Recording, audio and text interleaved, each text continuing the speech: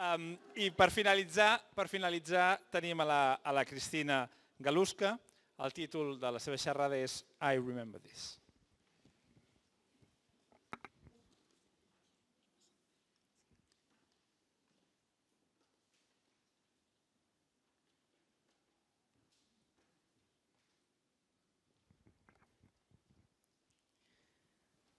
Hi everyone.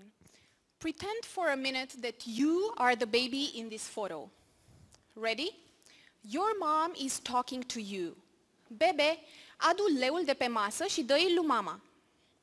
As a baby, you might have understood one or two words, but you don't quite know what I asked you to do. So then how do babies guess the meanings of words in such messy environments where their parents could be talking about tens of objects? Okay, well, not all parents are this messy. I will give you that. But still, the task of matching unfamiliar words to the objects they refer to is not easy at all. Now, if I really wanted you to understand what I meant, I could have used eye contact, so you knew I was talking to you. I could have gazed in the direction of the object I was talking about. I could have even pointed to the object I was referring to. Well, it turns out that research shows that babies are particularly receptive to eye contact, eye gaze, and pointing that we will call ostensive cues, and that ostensive cues make it a lot easier for babies to understand words and to learn language. But this is not the whole story. It's not that ostensive cues are only helpers. They really make it possible for you to transmit culture and to learn language. So basically, what I'm trying to tell you right now is the following. As a teacher, I'm using eye contact and pointing to raise a red flag and tell you, hey, this is really important. You will need this later. Pay attention. This is not even the most important and interesting thing about ostensive cues. What's particularly important is that whether you use ostensive cues or not makes a huge difference on how you perceive the environment around you and how you encode information. So if I point to an object, a baby will pay attention and remember whether the object is a teddy bear or a lion.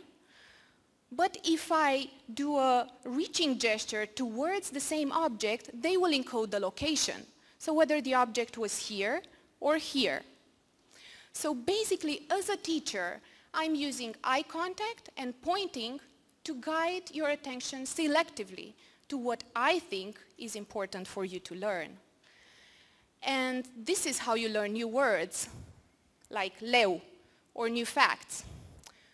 But how do these ostensive cues actually work? What is their net benefit, and what is the cognitive mechanism behind them? Well, these are the general questions I'm currently trying to answer in my research. So far, I've only focused on eye contact. We know that eye contact benefits learning. But how? Is it that eye contact increases your attention to everything so you will remember all types of information better?